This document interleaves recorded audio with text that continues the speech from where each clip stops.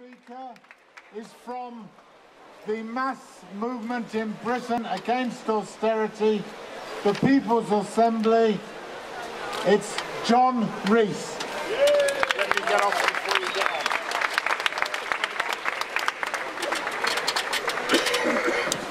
Thank you very much, Paul. I don't think any of us are in a moment's doubt about the significance of the election of Syriza in Greece.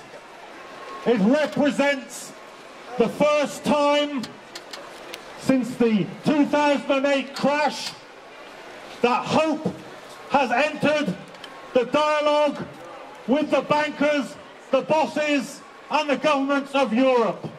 It is the first time that any people has elected a government which says plainly and simply, austerity is not working.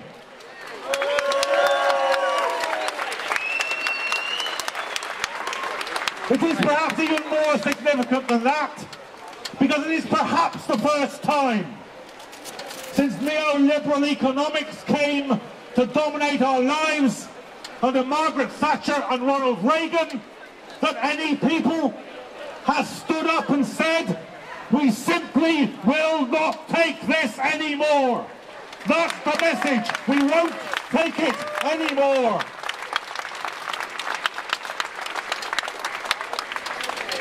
But let's be clear where this challenge came from. It is so much more than a single election of a single party.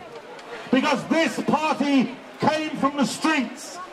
This party came from the unions. This party came from the direct struggle of ordinary working people. It is a creation of a mass movement, and it was elected because it is the creation of a mass movement.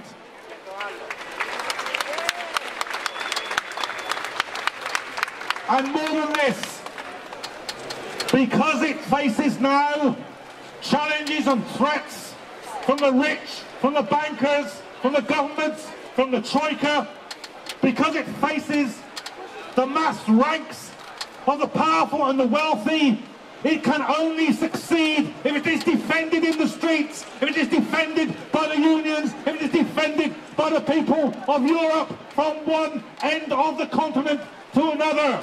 The fate of Syriza is in all our hands. And for that reason,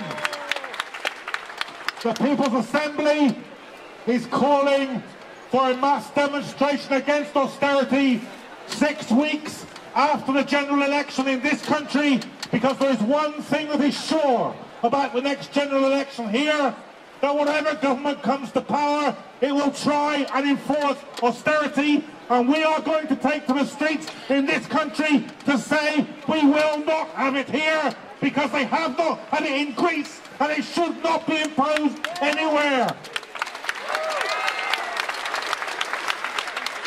So I give you this pledge, and it is a pledge I believe that millions of people in this country also subscribe to. It is this: I was the first person in my family to be born in an NHS hospital. I was the first person in my family to come home to a publicly owned council house. I was the first person in my family who, throughout my lifetime, if I felt ill, I was cared for by a National Health Service. I was the first person in my family ever to go to university. But I tell you this, and I tell David Cameron this, and I tell Ed Miliband this: I will not be the last working person in this country that defends the welfare state, that defends the NHS, that defends public education.